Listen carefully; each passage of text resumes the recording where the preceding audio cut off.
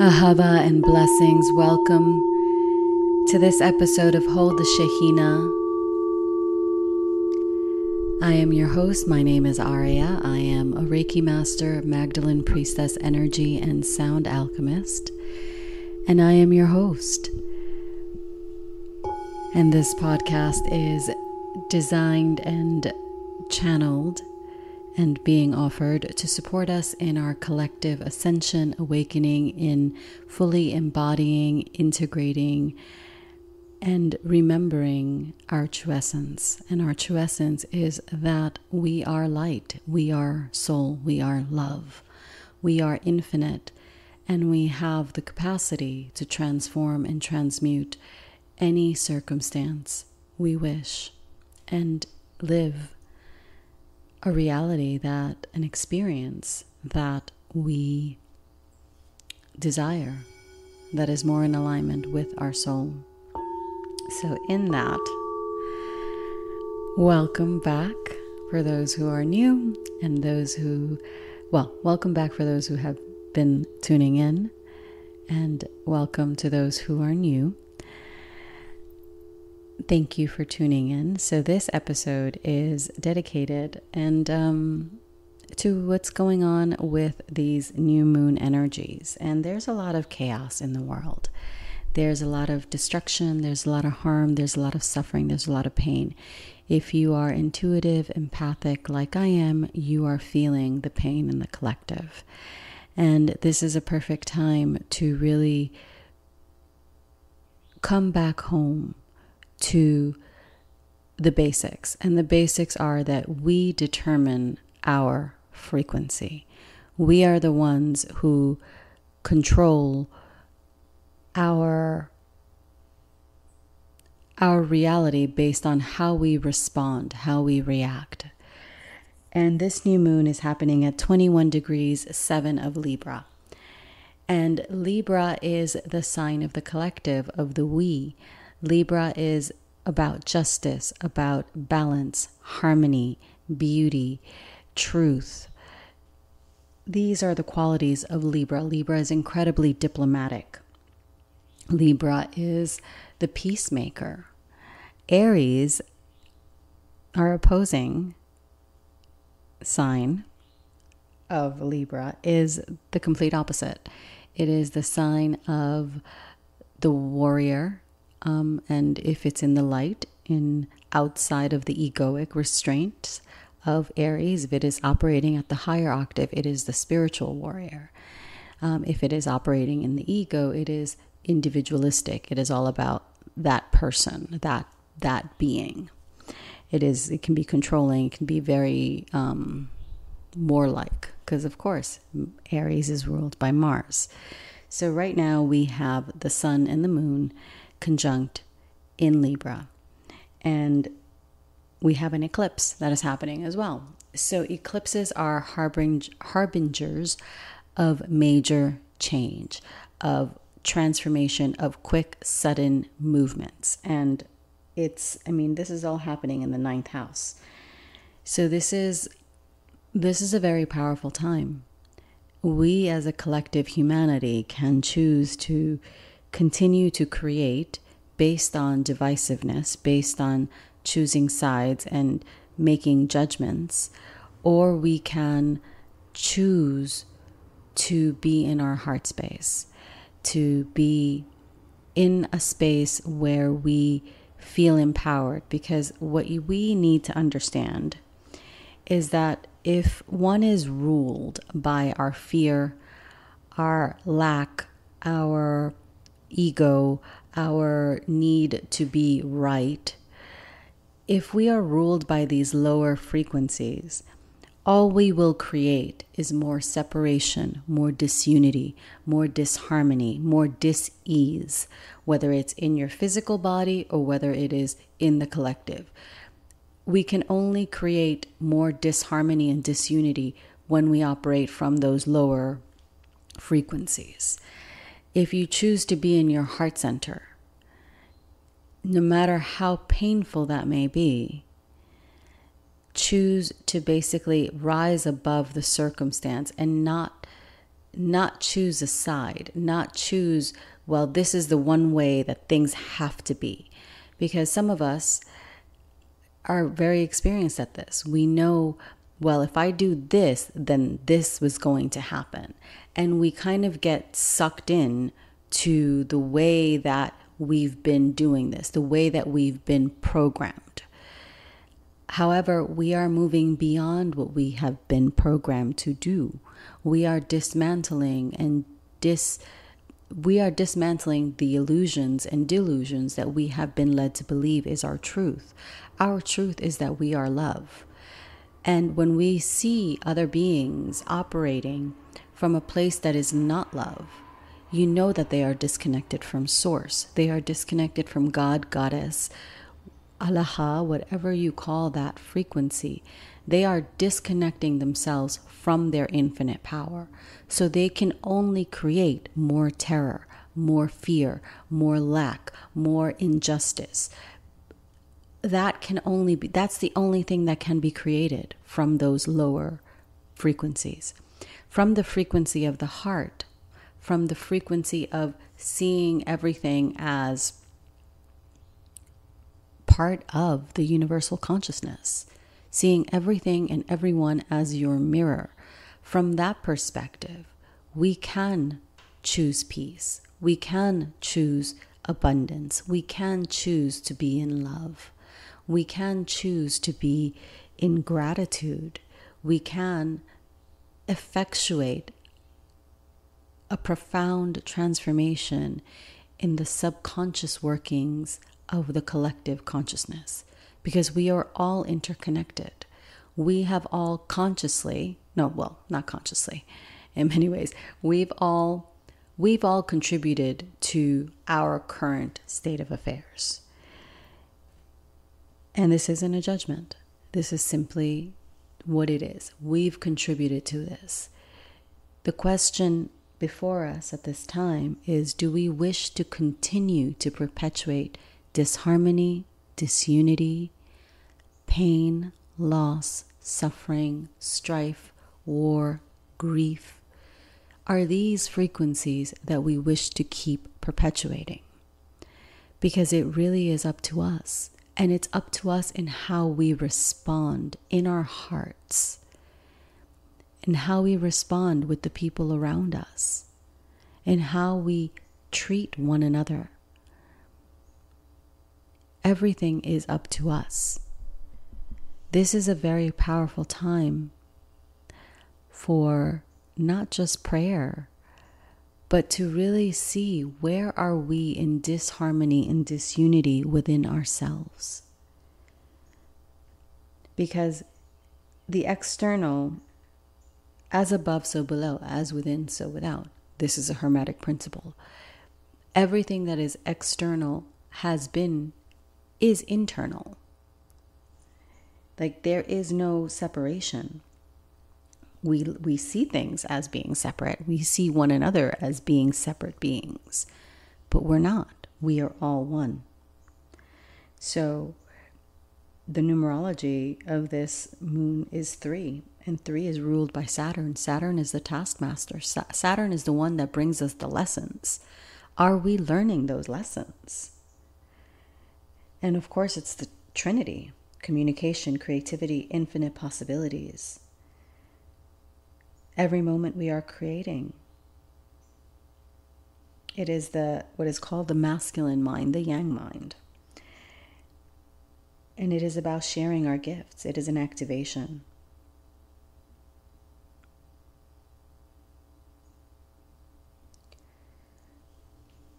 So what are we activating?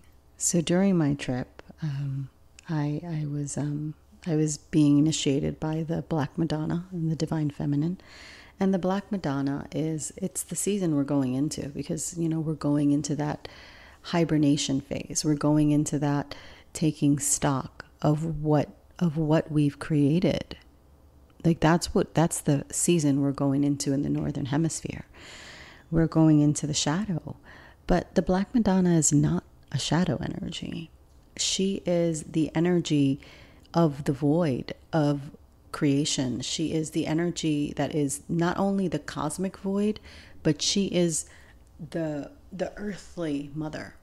She is also the fierce mother, the mother that is protective, and the stern mother, the one that gives you the lessons.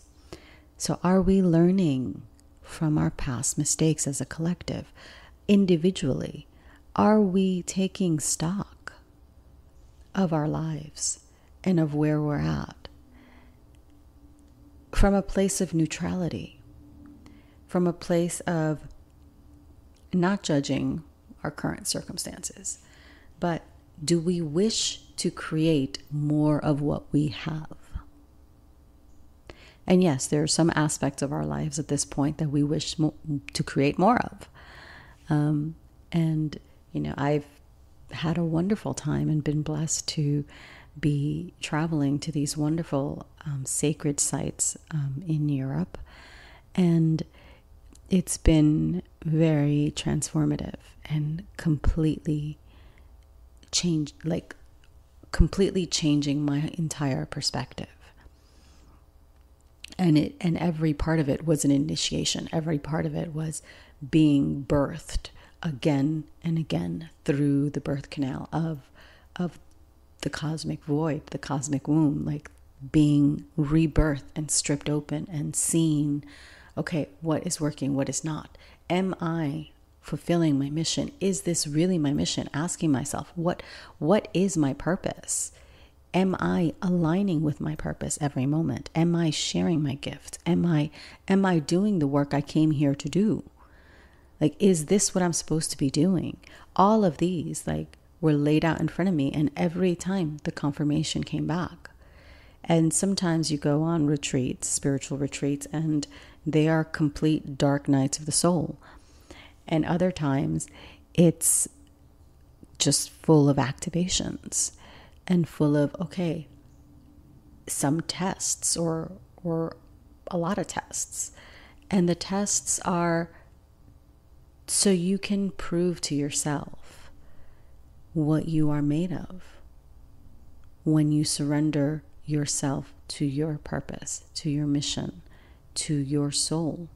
When you surrender the ego, the programs, the karmas, the patterns, the limiting beliefs, all of it, when you surrender all of it on the altar of the divine, on the altar of your soul, because your soul is the divine, all is one, one is all, we are this infinite oneness,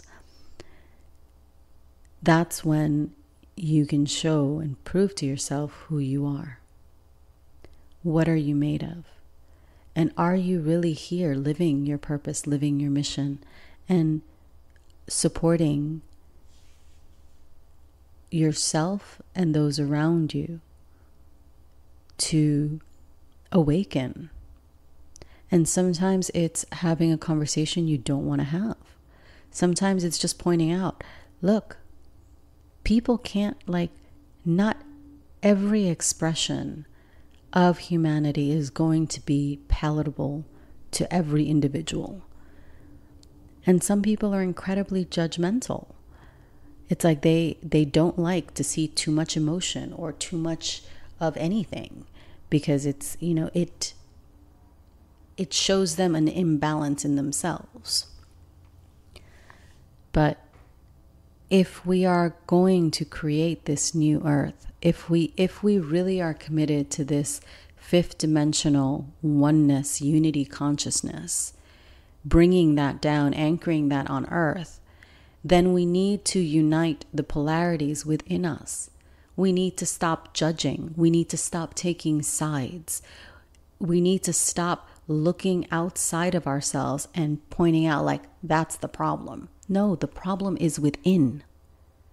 Until you address the problems within, we are going to continue the same karmic cycles, whether it's in relationships, whether it is in our work situations, whether it is in our family dynamics, whether it is in our friendships, no matter what the relationship is. If we do not transform the heart, we The external is still going to be the same, whether it is money, whether it is resources, whether it is whatever it is that we are struggling with or that we are seeking to transform. The more that we judge it as wrong, as not being good enough, the more we judge it, period, doesn't matter how you judge it, the more that you are creating a separation between you and the abundance, the love, the success, the fill in the blank, the more that you're creating more of that. And this is the moon, this is the lunation, to bring ourselves into divine union. Bring those opposing aspects within you, whatever it is that we are seeking to transform. Bringing it close to our heart, uniting with it. Stop fighting. Like stop fighting within yourself. Like sometimes we see a lack of abundance in our lives and we think that, okay, well, if I do more, if I take on this other job, if we strategize in our head how to resolve that. What we're not doing is looking within to see where we ourselves feel that we are not enough. Where do we feel that we are not abundant? Where do we feel that we are not good enough? Where do we have this lack programming within? It could be in love. It could be in money. It could be in our family relationships. It doesn't matter where this lack programming is showing up. Because the thing is, wherever the lack programming shows up, that's not necessarily the area that it's going to manifest outwardly. You may have an inability to form lasting, healthy, romantic relationships, but your lack has to do with your family situation in your heart. You don't have enough love in your family dynamics, so it manifests externally as not love in your relationships, romantic relationships. So it's simple to say don't judge or bring that aspect of you closer, or get to know that place where you have that hole, where you have that void within you. Get to know that.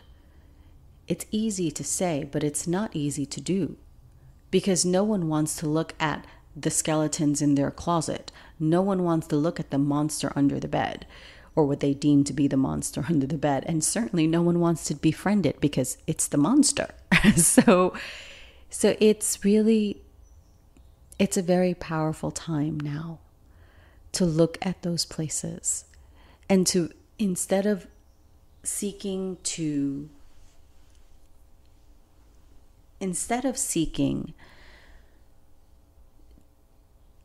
to cobble together a solution based on our 3D perspective, based on the mind and the ego, we need to start looking for solutions from a fifth dimensional, heart-centered perspective, from a perspective that is not tainted by the polarity that transcends the polarity that we have been taught is our reality. Because our reality is not this world of duality. We came down here, my starseeds, my starseed brothers and sisters, we came down here to learn how to master our energy in this world of duality, of polarity. Because that is the only way that we can learn how to master our energy, by being in this dense physical reality where everything is black, white, and it's, up, down. Everything is in twos. But it is about bringing them into union. And today is the Shabbat. And what do we do on the Shabbat? We bring duality into union. We unite with the Shekhinah. We welcome her back, the Holy Spirit, the divine feminine presence, that aspect that unites us with God, Goddess, Allaha. we bring that back into our heart space and we allow her to inspire and flow through us. This is this moon. This lunation is powerful. We are seeding what we wish our world to be in this moment. In every moment, we are seeding our reality. We are seeding our reality with our words, with our thoughts, with our actions. We are creating every moment. And with this new moon, we're going into a new lunar cycle. And this is the month of, I believe it's Heshvan. I might not be pronouncing that right. But it is the month of suffering. Which I'm laughing because I don't want that frequency. Like I want to lighten that frequency for us. It is a very tough month. It's a month of a lunar cycle that is about trials and tribulations. It is, the month of Scorpio. Scorpio is very deep. Very deep. I mean, granted, it's not the solar portal of Scorpio. This is the lunar portal of Scorpio. But it's the frequency is there, and the frequency begins tomorrow. Some of you may have already felt it. I already feel it.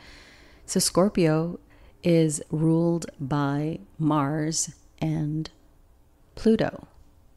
And in biblical astrology, it was Mars, because Mars was Pluto was still not known by the ancients. So Mars, as I mentioned a little bit before, Mars is either in the shadow, it's the ego, it's the individualistic, all for that person's gain or that being's gain. But in the light, in the higher octave, it is the spiritual warrior, the one that fights for the light, the one that anchors in and brings down that light of creation that isn't, and it's not a self-serving egoic energy. Pluto is the planet of death, rebirth, resurrection. And as I said, that 2222 was the numbers. So again, we are witnessing the death of old patterns and old ways of being with this cycle that we're going into. The month of Libra, Tishrei, was the month of bringing down the light, the law of the light, the law of Nukhra. Now we're basically being faced with the challenges to see, can we hold this light of creation even amidst challenging circumstances? And we can. We've done this before. This isn't our first rodeo, starseeds. We've done this before. We've already completed this mission. Our purpose has already been fulfilled. We have ascended. We have transformed and transmuted all of these dense energies. We live in that world of peace, of harmony, of abundance, of beauty, of joy. We live in that reality.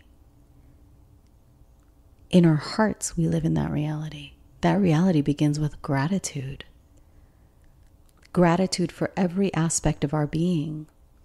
And gratitude for those parts of ourselves that we don't quite know what to do with. Gratitude for those challenges. Knowing that those challenges are what has birthed our reality. They are what has manifested this physical world, our current experience, and we are grateful for that because it's in this moment that we can transform. And if we had not had those lessons, we would not be ready to transform and transmute and alchemize and master our energy. Because when we can master our frequency and not be dissuaded, disillusioned, disheartened by what we see on the external. Remember, What is external has been created by the past circumstances, by the collective actions of us, basically. We can't do anything about our past actions. It's in the past.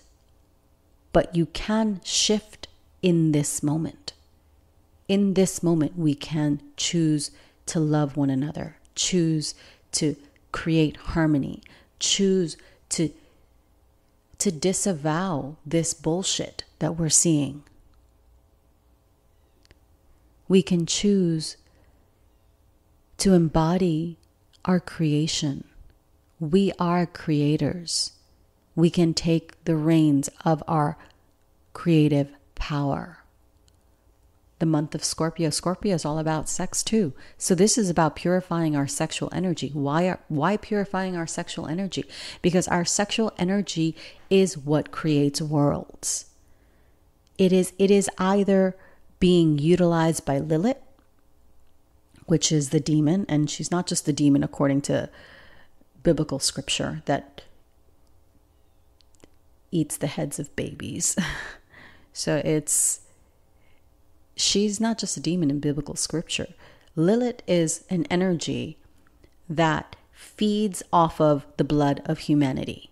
It controls and manipulates humanity in the lower octave. So when we are completely unconscious and unaware of our creative power and not harnessing and purifying and channeling our creative power, our sexual energy, then Lilith is running amok and creating disharmony and disunity and control and manipulation and fear, all of that.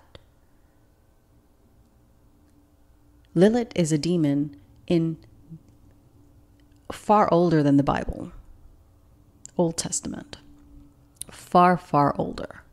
She is Canaanite, she is Sumerian, she is Mesopotamian. They've been talking about that bitch for ages.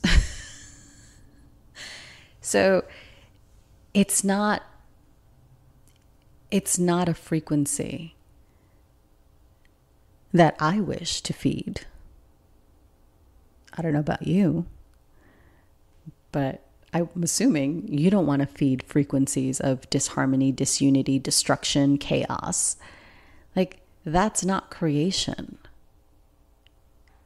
Creation is channeling your power, knowing that you have that power, standing in your sovereignty.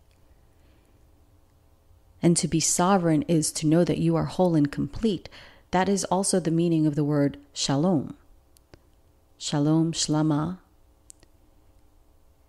whether it's Aramaic or Hebrew, that means oneness. That means unity. We are all in this together. We are all we are all mirrors of one another. We are all aspects of the divine. We are fragments of the divine having individual experiences so that the divine can know itself better. We are creation creating infinitely. Are we using our power for good, or are we allowing it to be used on our behalf to create a reality that we do not wish to birth? It's up to us. It's up to us. It is up to us.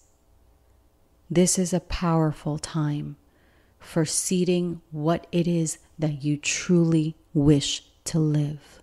Your experience, your light, embodying it, purifying our sexual energy, releasing whatever karmas, traumas, limiting beliefs, all of it. And I don't necessarily like to use the word release, because release means you enter into a contract. You do it again. So let me correct myself. It is time to shed and let go of karmas, traumas, limiting beliefs, karmic cycles, patterns, all of that nonsense. All of it that has been holding you back, keeping you small, keeping you contained, keeping you feeling lost, desolate, isolated. It is time to let go of it. It is time. because we're moving into a new phase. And either we collectively feed the demon that has been oppressing and suppressing us, or we laugh at it and we tell it to go fuck off. And we take control of our power and consciously choose to live the reality, to manifest and birth into this physical world the peace, the love, the abundance, the beauty, the joy, the prosperity, the wisdom, the discernment, the clarity, the focus, all of those, the wisdom, or we birth those. One of the Aramaic letters that deals with this month that created Scorpio is the Nun. The Nun is it's the fish. It is the letter that represents Yeshua. It is the frequency of the divine feminine codes. So it's the water. And from the water is feminine. So it represents the divine feminine codes, the wisdom codes. During this month, we have the ability to go into our waters, to purify them, and to activate these codes of creation, because the divine feminine is a creative force. She is constantly birthing and creating. This is what we do. And particularly as mothers, as women, we are the ones that birth worlds, more so than men. Why? Because we hold masculine and feminine within us. We can birth both types of beings. We can birth beings, period. We are very powerful. Are we utilizing that power for the light? Or are we allowing that power to be manipulated and distorted and used by the powers that were? The minuscule little bastards that are still thinking they run shit.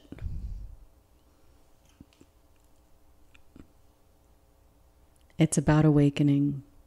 It's about us. It's about each and every one of us stepping into our light, stepping into our power, embodying our light and radiating it into the world, being that light for those around us to see what is possible. And being mindful, we are here to master our energy. What are you giving your energy to? What are you feeding? Are you feeding a distorted version of reality? I know many of us still are, in some way, shape, or form. So how do we snip that cord? Trim back those branches that we do not wish to continue perpetuating, propagating. We don't want that. So now more than ever, it's the time to definitely regulate our nervous system. Do not be, I really, really, really caution you against watching these images, watching anything that is violent at this time, because all it does is feed that darkness, and we don't want to feed it. We want to starve it. We want to clamp that blood vessel that has been feeding that energy, so that that energy shrivels up into dust and is transformed into another form of light. Take care of yourselves. If you can be in meditation, in prayer, out in nature, connecting with the earth, do it. If you can take a salt bath, if that's the one thing you can do to kind of reset your nervous system with sea salt and magnesium, Epsom salts, essential oils, lavender, sage. Doesn't have to be salvia piana. It could just be regular sage and rosemary. Rosemary is very, very powerful. But don't do the rosemary at night, because rosemary is it's awakening to the mind. So lavender, sage, rose. Rose has a beautiful frequency. But definitely look at the sun. Sun gazing early morning, late afternoon. Put your feet on the bare earth. Go for a walk in nature. Listen to nature sounds. Like, go to a sound bath. Do yoga. Exercise. Run. Walk. Power walk. Whatever it is that you need to do to move the energy. Because you need to move it through your body and cleanse your body. Purify your body. Purify your energy field. And do this as many times as you need to. Because now the veil is getting thinner. We're coming on to Samhain. The veil is getting thinner, which means we can see more. And it is incredibly important to purify our energy. Purify our energy. Pay attention to your thoughts, your words. Pay attention to what you're doing. Pay attention to what you are feeding. Because now is the time for a new beginning. This is a new lunation. This is a new cycle. We are seeding what we wish to experience. This is our time. This is the time to manifest, to put down the roots of our light and to anchor them into the earth, and to allow the grid lines, because that's the other reason this is happening, particularly the Middle East, Palestine, this area is a very powerful star portal. It's a very powerful earth portal. That's why so much blood has been shed for millennia. It's the time for us light workers to send light and restore this stargate. Envision it filled with light. So if that's the other thing you can do, if you can visualize. So I'm visualizing dragon energies. As I have a white and a gold dragon that have come to me many times, as well as a few others, but I'm still getting to know the others. So I'm sending those energies into the earth to heal the grids, the star grids under the Holy Land. I did this when I was at the tomb of Isabella and Ferdinand in Granada. Oh God, and I'm feeling the emotions of that, because the amount of suffering. You want to talk about genocide? Inquisition. Hello. That, and for me, because my bloodline comes from, I'm Spanish, but I'm also Peruvian, so I have the indigenous bloodline within me as well as the conquistador colonial bloodline as well. And I have Moorish blood as well, Sephardic. So I'm basically every kind of person that's been colonized or persecuted, ding, ding, ding. And it's healing that trauma within myself that these people caused because of their distorted view of power. You see how we come back to the same thing. It doesn't matter if it's Muslim, Judeo-Christian, Catholic, doesn't matter. You come back to the same thing.